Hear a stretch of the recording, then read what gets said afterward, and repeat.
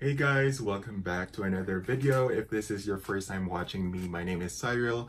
I run a plant Instagram page called Cyril's Hibernated, and today we're going to talk about cats and how you could maintain or stop your cats really from eating your plants. So I have 3 Persian cats. Oh, by the way, if you're not following me, my name is Cyril's Hibernated on Instagram. And on Instagram, I post about 3 of my cats, namely Storm, who is a 13 going 14-year-old Persian cat. And I also have Tsunami. She's my chocolate Persian cat, and she turned 2 in May. And my youngest is Monsoon. Monsoon is gonna turn 2 on September, and she's a calico. So Monsoon is also the naughtiest. Are we gonna agree? You're not the naughtiest. Yeah, you are. So today I did try to outline what I'm going to talk about just so my thoughts are organized, because I do have a tendency to just blabber and blabber. And I'm going to try to keep this around 15-20 minutes. So basically on my Instagram page, I would say like 4 or half of the questions out of 10 that I get on a daily basis is about how do I keep my cats from eating my plants. So hopefully this video will provide you guys with enough material to also help you out, keeping a safe environment for our cats or even just our pets in general, while also continuing to fulfill your plant lady, plant daddy dreams or fantasy. So the first item that I have identified, or a first factor that is important for you to know about, is know your cat. So for me, my cats are all of, well, their breed is Persian cats. So I think Tsunami is half Himalayan Persian, but most of them, the common factor is all of them are Persian cats, and Persian cats are really lazy. They're like very good lap cats. So in general, their behavior is just very chill. So that's one factor that you have to consider if you are still gonna get a cat. Know about the breeds, their behavior, and how they tend to act. So Persians are very chill. Like this one is a very good lap cat. I even sleep with her most of the time because she's just like chilling when she wags her tail like that. I don't know. Sometimes it means that she's annoyed. Sometimes it means that she's enjoying what you're doing.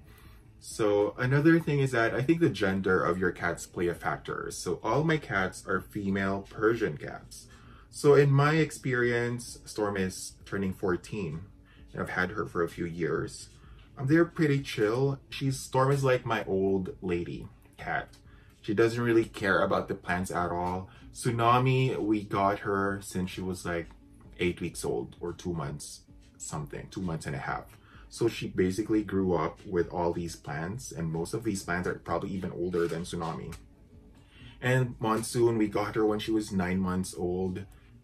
Yeah, she was already 9 months then, and it's been a year since we've had Monsoon, our youngest kitty. So Monsoon practically did not grow up in a household that has a lot of plants. I mean, for Tsunami, I know that I kind of conditioned her to be in a household full of plants. Storm and Monsoon did not grow up in a household full of plants. So that's something that you have to consider. If you are adopting, of course, breed is not going to be something that you could determine. Well, it's going to be based on your options and the gender as well. But yeah, those are important factors to consider too, because boy cats tend to be really naughty depending on their breed. And of course, they're like kids. They have their own personalities. So boy cats really tend to be naughty, most of the time. But that's just an overgeneralization. But you could use that as your baseline info. Next is when you introduce, or if you already have plants and if you're adopting a cat, introducing or reinforcing plants is really important. So for Monsoon and Storm, well, for Storm, she used to have she is so used to a house without a lot of plants. It's just a few orchids and fresh flowers every now and then. So when I introduced the plant, it wasn't really like a very subtle introduction. It was like 10, 20 plant every week. And at the beginning, she was kind of like overwhelmed, but through time, she was kind of like, meh, I don't really care about all these plants. And then for Tsunami and Monsoon, since they're younger, I expected them to be more playful, and they are very playful. I still have clips of Monsoon and Tsunami trying to nibble on some plants, and we'll talk about what plants are okay to be nibbled or whatnot later on. So, well, basically the bottom line of this second bullet point is introducing or reintroducing plants to your cats is that try to introduce it slowly, if as slow as possible, just so they're accustomed to all these new factors in the environment. Moving on, we're going to talk about removing your planty temptation. So these kitties or your fur babies will have their own instincts. So for my cats, they're very much of a hunter, and anything that moves or mimics like the jungle or the wilderness, it will trigger them, especially Monsoon. She's the youngest, so she is still very responsive to stimulus. A stem that's kind of like moving, or a plant that is very grass-like, it's something that she will gravitate to. And it's gonna be, for me, it's our job as like a cat or plant, no, a cat or a dog parent or a fur parent, for us to be responsible enough to get rid of all these temptations. We could do that by putting your plants in shelves, or knowing which ones are dangerous and keeping those dangerous plants away from them. So, you know, we have to know better. We have to know which ones we should take away from their reach. Next is, yeah, keeping your plant shelfie full. So if you notice, this shelfie in this room is very full. That is because cats will automatically gravitate towards a space that's still, you know, empty, and that's where they're gonna perch. For example, this windowsill, I do keep the left side vacant and the right side is filled with plants, because they tend to perch on that side of the window during the day, and it's something that I could determine, or it's something that I could manipulate. It's a factor that I could change or manipulate. So when you do keep your plant shelfies full, it doesn't give them a space to squeeze themselves, although cats are really flexible. Dogs wouldn't really try to go somewhere that they think wouldn't fit them, but these cats are everywhere. I've sometimes seen them at the back of this shelf, even though it's already full. But when they're very playful, they tend to, you know, they tend to just like squeeze themselves. She's covered. Yeah, what are you doing? They just tend to squeeze themselves in these tiny nooks and crannies, and they're able to do that because they have very flexible bodies. Next, you provide your catnip. I mean, they used to have catnips, but through the 2.5 years that I've had plants, only Storm is the only one who likes to do or sniff the catnip. The younger kitties of mine don't bother. So if your cat is someone that gets, oh my god, a lot of cat hair. So if your cat is a type that would love catnip, it really helps. You know, you could just go to the pet store, buy the grassy or the leafy ones, and there's a lot of hair flying everywhere. That's what happens. Another problem is you have to vacuum every time. But yeah, just buy it. Try buying a pot of catnip and see how they react to that. Usually giving them their own plant to chew or nibble that we are for sure that is safe for them really helps. I know some friends who this strict work for them, so that is something that you might want to consider. Buy catnip or buy toys that have catnip. So that's the thing that they would try to nibble or play with. Next is no toxic and non-toxic plants. So I do have some cat and dog safe plants that I will be identifying. My rule is always follow the ASPCA.org website. So if you're unsure of something, what I personally do is, if it's part of that genus, I automatically assume all plants under that genus or family is safe or not safe. That's just the safest way to go. So some of the examples of cat or dog safe plants are number 1, your African violet. By the way, could we just appreciate how beautiful my African violet is, even though it had some broken stems over here because my cats were playing in the shelves, and when I tried to pick up Monsoon, her leg got stuck, well, knocked off the leaf here. So Yes, African violets are safe. This is a variegated one. So they're normally just like green like this in the supermarket. So you see them quite often. They're very popular. They've always been popular. So the African violets are safe. Of course, everybody probably knows that the spider plant or Chlorophytum comosum is also cat safe and dog safe. We also have the Venus flytrap. Some of your carnivorous plants are safe. I keep mine outside, so it's not doing well, by the way. And then we also have the Areca or your parlor palm, or I think Majesty palm is also safe. And because of that grass-like feature, it makes it very dangerous because the cats are automatically gravitating towards those kind of plants. We also have Boston ferns. Monsoon loves the Boston fern. Whenever I put the Boston fern on the ground for a photo, for example, she can't help it. She's just gonna nibble on it. I guess something about the crunchiness and the texture of the leaves and the size too makes it really easy to munch on. But those are safe. We also have Calatheas or Calatheas or Marantas. Some of your prayer plants are also safe for your cats. We have the polka dot plants. I think the nerve plant is also safe. We have peperomias. So this is a peperomia obtusifolia variegata, which needs a good watering. Monsoon was like sneezing. I know, girl, your hair is too much. And then this is also just the regular form, but I think it's kind of a little bit variegated, but it's not super clear. This one needs watering. It's not doing well. And we also have orchids. So I did have an orchid in our coffee table and was doing well until it dropped all the leaves already and I had to move it. But Monsoon used to like nibble on the juicy thick leaves of the orchid. And we also have air plants. This is a Xerographica, Tillandsia Xerographica, which, if you notice, the tips are very not juicy, but grass type. And when the tips are like brown and crispy like this, they really love.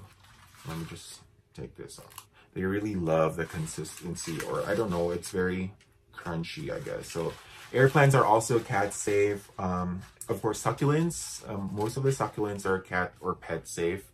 I keep most of mine outside, so they are really away from the plants. And then lastly, we have the Pachira aquatica, or your money tree. So those are also cat safe plants. And for dangerous or toxic to cats, I would say everything else. I mean, and Monstera, this is a Monstera Thigh constellation, and these are dangerous. I remember Storm used to love to nibble on my Deliciosa because it was somewhere very accessible, so I had to move my Deliciosa to an inaccessible place. And then your philodendrons also have a lot of oxalates. I think those are oxalates. Yeah, that will be irritating to their mouth. Monsoon, come here, come here, come here. Come here.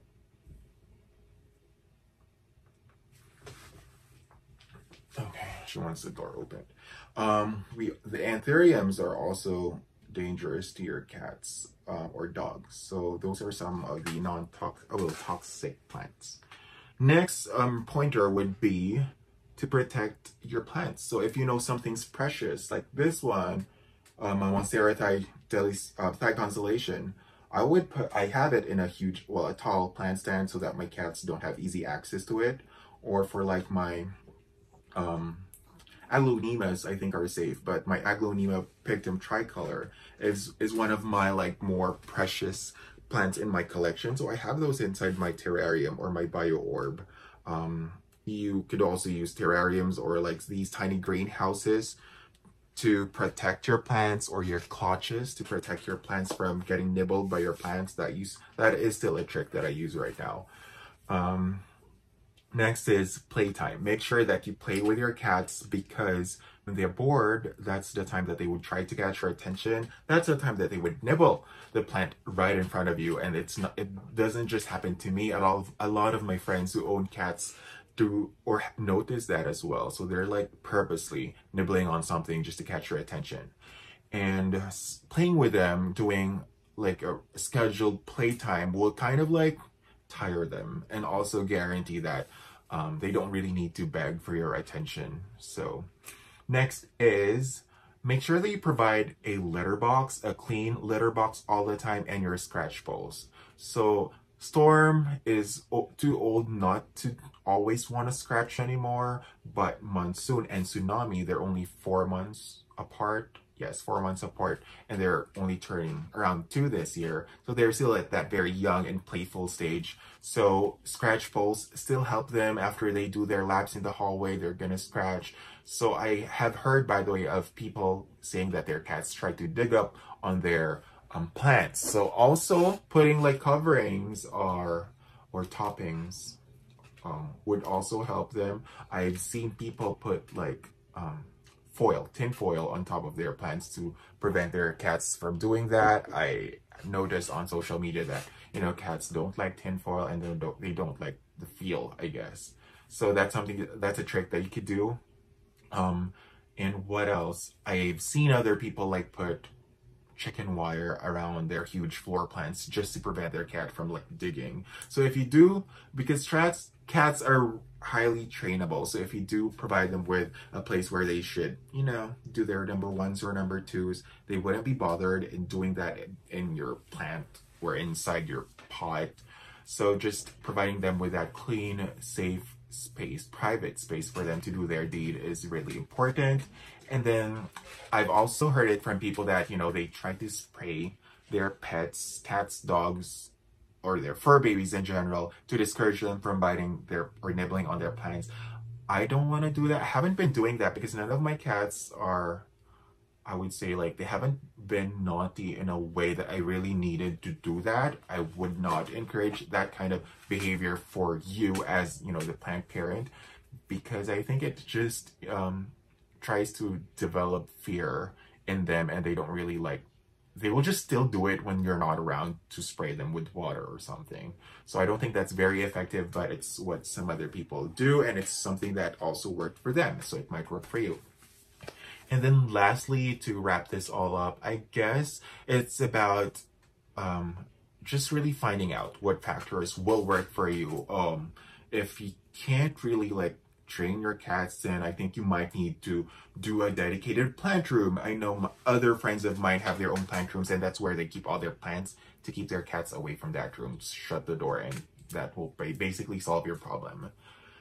So I guess I've covered everything. If you do have some questions that I haven't covered, please do comment down below. If you like this kind of content, more educational or more informative, like the video, and don't forget to subscribe to my channel. I will try my best to put out more content, more valuable content for, you know, people who want to try to keep pets and cats or plants at the same time. And I believe for the past 2.5 years, both of those factors have been harmoniously coexisting for me. So I think everyone has the capability of doing that as well. So yeah, just sound off in the comments if you have something to ask me. I'll try my best to respond in a very timely manner. Again, my name is Cyril. You can follow me on Cyril's Hibernated. And so yeah, have a great day. And I hope you guys will be able to be a cat mommy, cat daddy, and a plant daddy at the same time as well. Thank you for watching the video. Bye.